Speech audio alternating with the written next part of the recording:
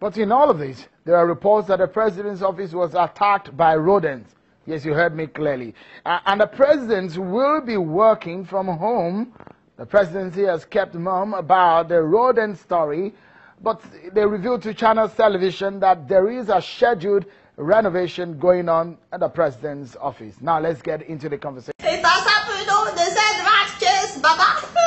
Say, Baba. Did you hear that rat chase? Hello, Kunle. It has happened. We were thinking it would be Bukola Saraki, or maybe Fayoshe. I said the rats are the ones planning your coup all along.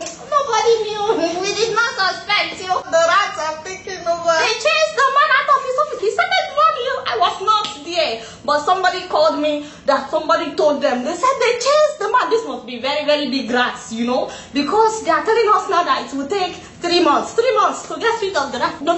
It did not infest the whole of us. Just one office. Wait, 3 months. Why does it have to take 3 months to get rid of rats at Buhari's office? Do these people actually think that we are stupid? The man just came back from London after spending 3 months in London hospital.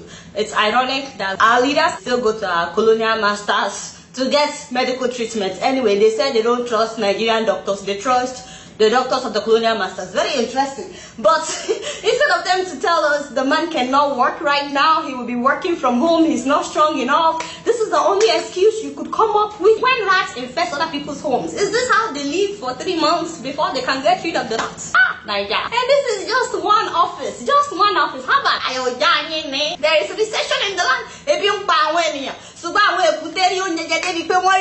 Mr. President, BBC, ABC, CNN, everybody is carrying it. The Nigerian president was chased out of his office by rats. Why not?